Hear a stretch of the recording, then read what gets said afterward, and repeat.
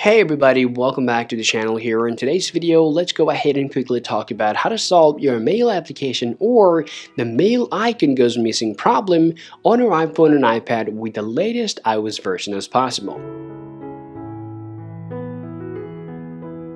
Now, the number one reason or the most possible reason for this problem is especially if you mistakenly delete your mail application on your device, or if you hide that application on your device, then this issue can happen. At the same time, sometimes minor bugs or glitches can also make your mail disappear from your device. Now, if you want to get back your mail application, the first and obvious reason or obvious thing that you guys can do, you can open up your app store and then you can simply search for your mail application. So you can type mail here and then tap on search, and then you're going to be able to see your mail application. Now here's the problem.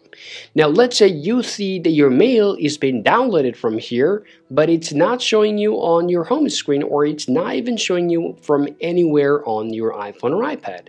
Now, how you can get back your mail from now on? Now, to get back your mail application, the next thing that you want to do, open up your settings here, scroll down to your screen time, now scroll down here and tap on content and privacy restriction, tap on allowed apps, and make sure to enable your mail here in order to get back your mail application on your iPhone or your iPad. Now let's say you have done this process as well, but still you're not going to be able to find out your mail application on your device. Now the last thing that you guys can do, you can open up your settings and then scroll down here, tap on general, scroll down to your transfer or reset iPhone. Now tap on reset, and now you can simply choose this option called reset home screen layout.